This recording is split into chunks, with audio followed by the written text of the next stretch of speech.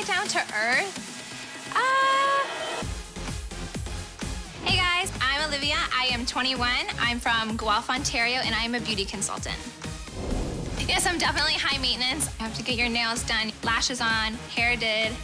Skincare is a must, must, must, must. No one has ever in the history of anywhere said, wow, I took way too good care of my skin.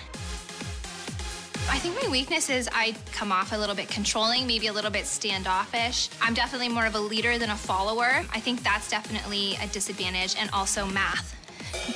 So. I will call someone out if I think that they're lying or bullshitting or have facts wrong. But it's not me acting like I'm better than you, it's for your own good. I think some people think I'm a bitch. I'm not a bitch. I mean, I have my bitchy moments. I think it's just I'm an inadvertent bitch. Am I allowed to say bitch that much? I am open to a showmance. I think some of the best players in history have been in showmances.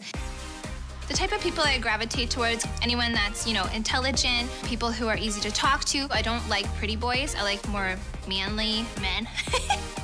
I'm definitely not the sweet girl. I think some people find me a hard pill to swallow at times. So my strategy is to go in and kind of lay low, but I don't know if I'm that good of an actor.